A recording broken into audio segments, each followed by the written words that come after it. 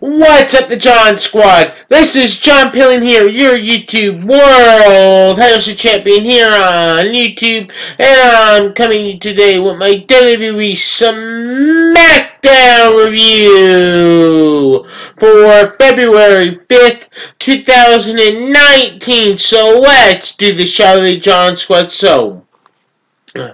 Excuse me. So we kicked off WWE Smackdown Live with Charlotte Flair, and she talks about last night on Raw about what Becky Lynch did, that she refused to see the WWE doctors, and that she will love to face Ronda Rousey at WrestleMania. So then Becky comes out from the crowd and gets on the mic and talks to Charlotte Flair. And then security and the refs come out and then Triple H comes out and tells Becky she is suspended. So then she tells her that she has to go see a doctor, and then of course Triple H tells Charlotte to leave, and this has nothing to do with her. So then Triple H talks to Becky, and Becky asked Triple H, how is Steph doing after she punched her in the face and stuff like that.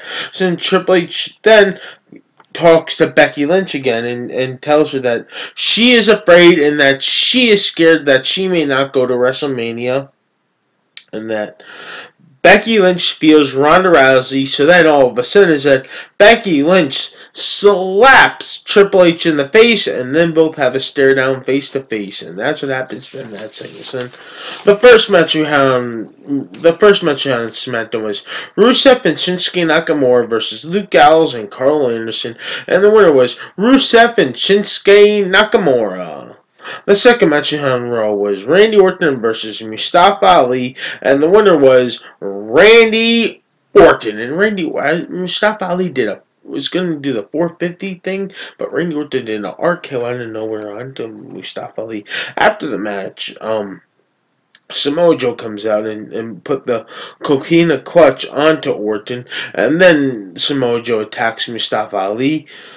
And that's what happens in that whole entire thing. So then the third match on SmackDown was a women's triple threat tag team match. We had was Carmella and Naomi versus Mandy Rose and Sonya Deville versus the Iconics. And the winner was Mandy Rose and Sonya Deville. So then we had Daniel Bryan and Rowan, who come out to cut a promo. And Daniel Bryan talks about the people of Washington and that we need change, and talks about the other people that he talks to in each state, and that they don't understand, and and that's why he created the new title.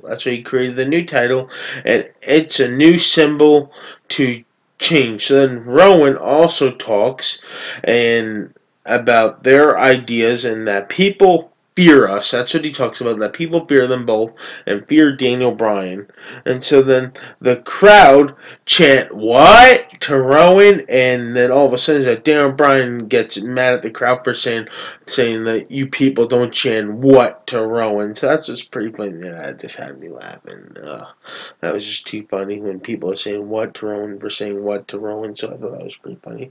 And then Rowan, so then they show a video package of the Elimination Chamber match of what it looks like and stuff, and then he talks about his Elimination Chamber opponents. Daniel Bryan talks about that, and then he talks about